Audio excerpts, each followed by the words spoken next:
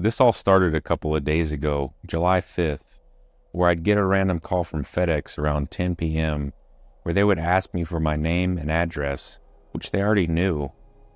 I gave it to them, thinking it might be a package that was lost and somehow found its way back to my home. Hindsight, I should have known FedEx doesn't deliver past 8 p.m. here in Canada. I thought nothing of it till I got another phone call saying that they can't find my unit number and asked me to come out to the roundabout nearby my place.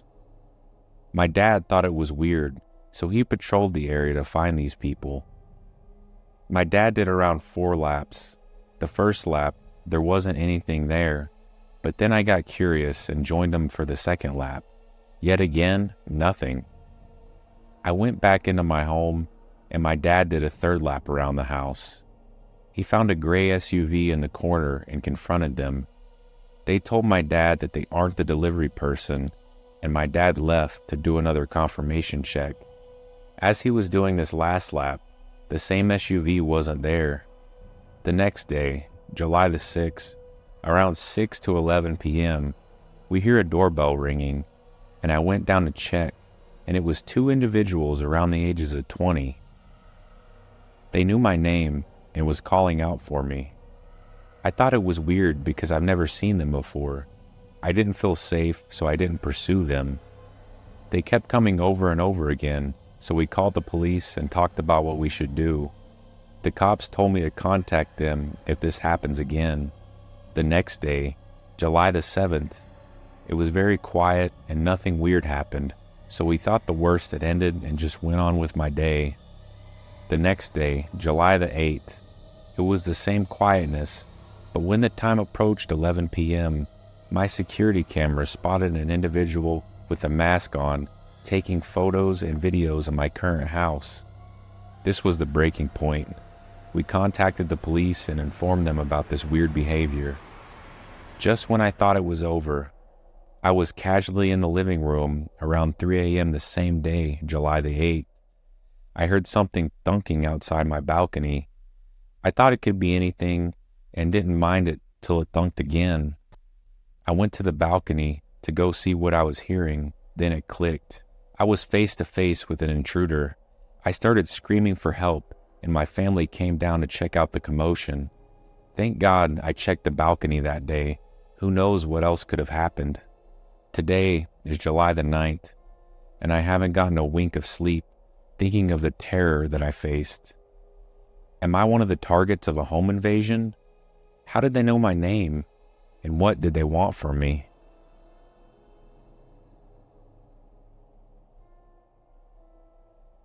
This story takes place in the summer of 2023. Me and my friend were hanging out at her house, and we fell on a subject that is passionate for the both of us, urbex. And as we were talking about that, she told me that there was an abandoned factory about 30 minutes away from her house. 2 seconds is what it took for us to get our backpacks full of cigarettes, food, and water, and then we started walking. We took some 5-minute breaks from time to time and continued on our path. We arrived, and we were absolutely in love with the creepiness and the absence of life in this place. Let me introduce you to the 4 buildings. It will help you understand the rest of the story. The first building was locked. No more information. Probably somewhere to stock wood and material. The second building was a big factory. It was the biggest building in the 4. There's 3 floors, a basement, a working space, and an eating place at the highest floor. The third building, a structure of wood to contain all the machines. And finally, a 4th building, a small gas station where there were keys of other rooms. There was a second floor, but we didn't go to the second one for a reason that you will see further in the story. Okay, so we enter the big factory, the second building. At first, we were getting shivers, but as time passed, we got more and more comfortable with the place we were in. Not gonna lie, the alcohol helped out a little bit with that. Then comes the moment. We had to do it. We were so curious. We stood in front of the door and opened it. There we were, in the basement. As we advanced in the room, we arrived to a small office. There was fresh coffee in a cup, We didn't think anything much of it at first. Maybe people like us came here. We didn't have the time to make any theories, and then we heard something. A clown horn. We looked at each other and laughed nervously. We thought that one of us stepped on a toy or something else.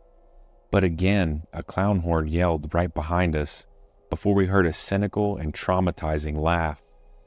We ran to the door and left outside as fast as we could. We then stood there outside, scared. At this point, we didn't believe what was happening, so we laughed it off and took another sip of our beers.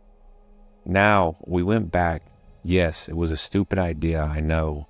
But don't worry, we didn't stay there even 5 minutes that we saw a hand open the same basement door, and that was it.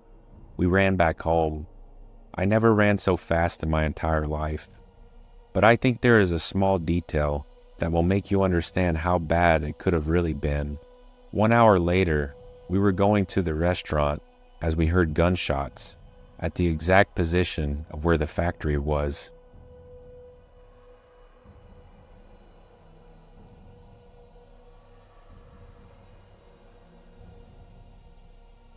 Ever since I started living at this house, weird things have happened.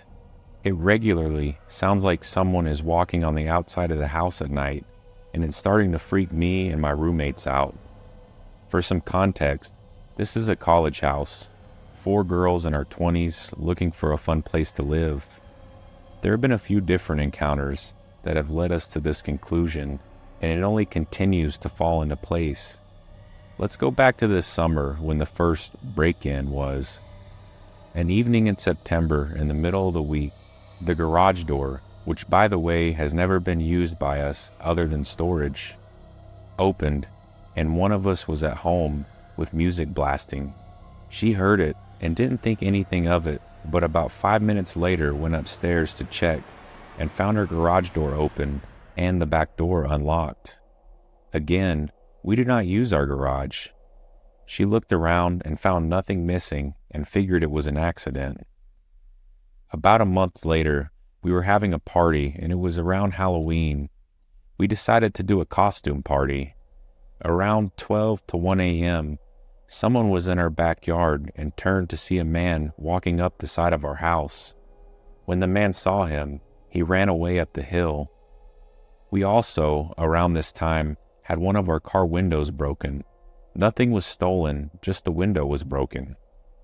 Last night while driving around, we noticed the car we had seen drive by a few times and followed it up the hill. The man in this car was a middle-aged white man with very receding hairline and arms covered in tattoos. He comes to a complete stop in the middle of the street and turns around to look at us, and then he pulls to the side of the road. He waited there for a few minutes, and we waited one street over.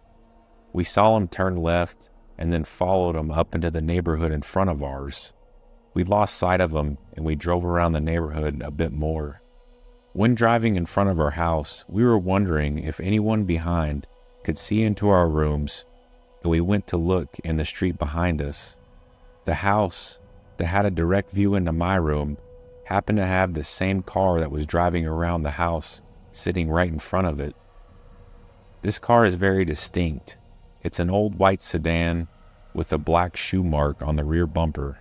We immediately went back to our house and looked out the window at the house and realized we had seen someone there before. On multiple separate occasions, there was a middle-aged man standing in the window looking at our house, or sitting on the back porch in a lawn chair facing our house. Last night, when we went to bed, my roommate had her window open and heard footsteps, our fence gate open, and car doors. The footsteps sounded like they were directly outside her window, and I also heard them. Normally, I wouldn't jump to conclusion, but I feel like these occurrences just connect too well to be coincidental. If anyone has any ideas or input, please let me know. We are genuinely scared. I will update if there's anything else that happens.